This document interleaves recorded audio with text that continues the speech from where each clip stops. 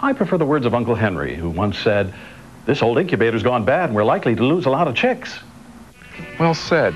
But Steve, there's more than just lyrical coincidences. Scene changes and song transitions match perfectly. The Munchkin dance seems to be choreographed to the song Us and Them. The song The Great Gig in the Sky works as a perfect score for the tornado scene, and when Dorothy enters Oz, the tinkling cash register for money begins.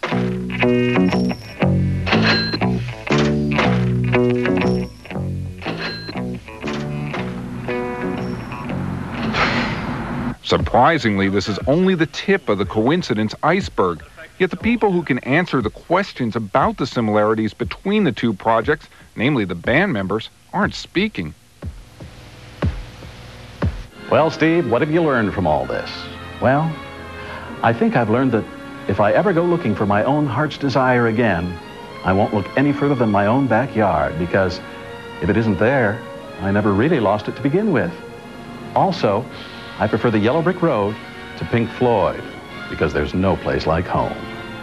So what have I learned? One, that some people have too much time on their hands, and two, that thanks to the Wizard of Oz, Pink Floyd is staying in the green. I'm David Adelson for E! News.